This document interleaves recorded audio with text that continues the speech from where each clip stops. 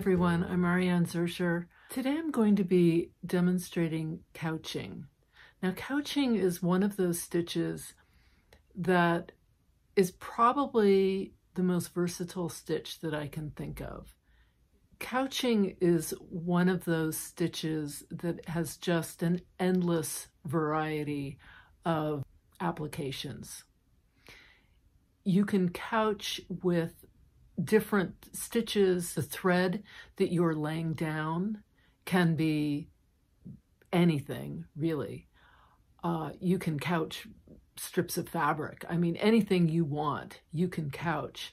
And then the thread that you use to couch, whatever that is, down, you can apply different stitches in order to couch it. Very exciting. So pick up a piece of wool. That's what I like to use. Wool is so easy to stitch through. A needle and a couple different varieties of thread, and let's stitch together. So I have my circle, my circle here. I've whip stitched it down. I did a how to whip stitch tutorial, which the link should show up right about now, upper right hand corner. This is a ribbon floss, a cotton ribbon floss, and it's wonderful for couching for a couple of reasons.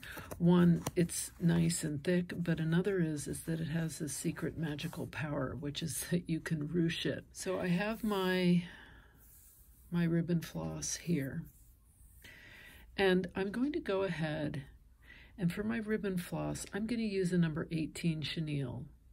For a thicker thread, an 18 chenille is what I use. If it's an 8 weight thread, I would use a number 24 chenille. If I'm going to do a wrap stitch, something like a French knot, a drizzle stitch, a bouillon knot, something like that, I'm going to use a milliner's needle. So when I thread, I hold my thread in my right hand, my needle in my left, and I bring my needle to the thread instead of bringing the thread to the needle. It makes it much easier. So, a quick review, you would hold your thread like this under the needle on top, wrap it around with a thick thread like this, wrap it around once, pull your needle through. So it doesn't matter where I come up on this circle. I'm going to come up,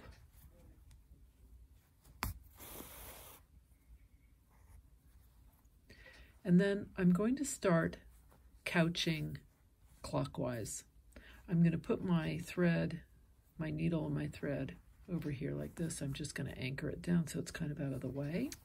So I'm going to use my Painter's Soft cotton thread, which is about the equivalent of a number 3 weight thread, which means I'm going to use my number 18 chenille.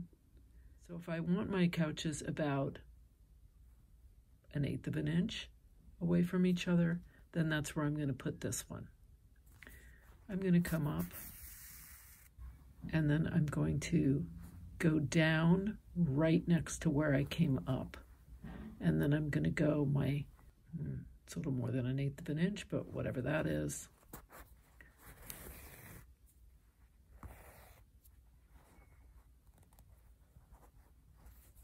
And then I'm going to go back down. Do you see right where I'm coming out? I'm going to go down. I'm going to take my little bite.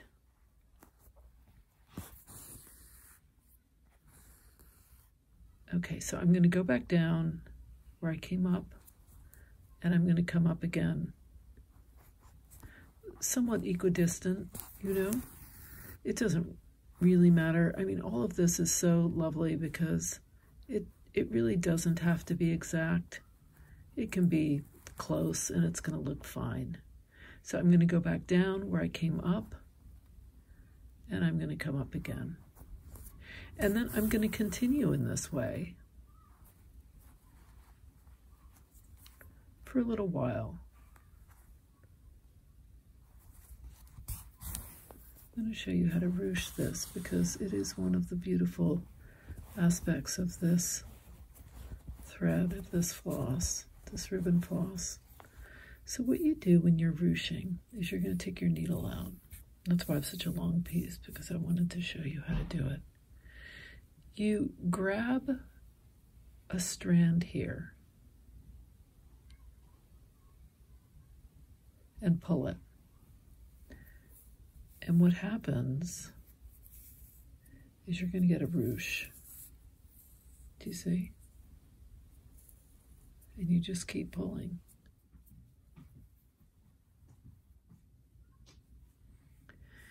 So once I have my ruching all the way around the way I want it, I just lay it out to sort of see how it looks. And then if I like that, I'm going to kind of leave it there. And I'm going to start couching with the same thread that I was using before. But this time, instead of just making a stitch, I'm going to go ahead and use something like a French knot. So a French knot, you're going to put your needle on top of your thread, and with a thick thread like this, you could do one wrap.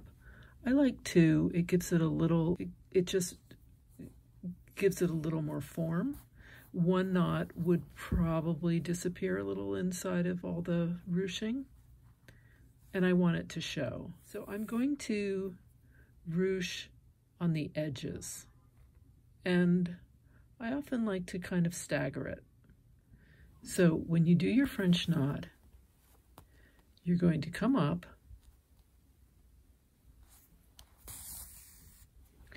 you're going to lay your needle on top of your thread, and you're going to wrap twice and then go back down next to, or very as close as you can, to the hole that you came up in, but not in the same hole. If you go down in the same hole, your French knot is in danger of disappearing completely. Again, needle on top, wrap twice, go back down near to where you came up, pull your thread through.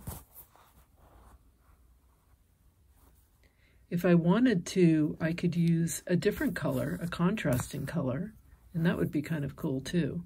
So one more time with the French knot, needle on top, wrap twice, go down close to the hole that you came up, pull your thread through while holding this thread with your finger. Okay, so now I'm nearing the end.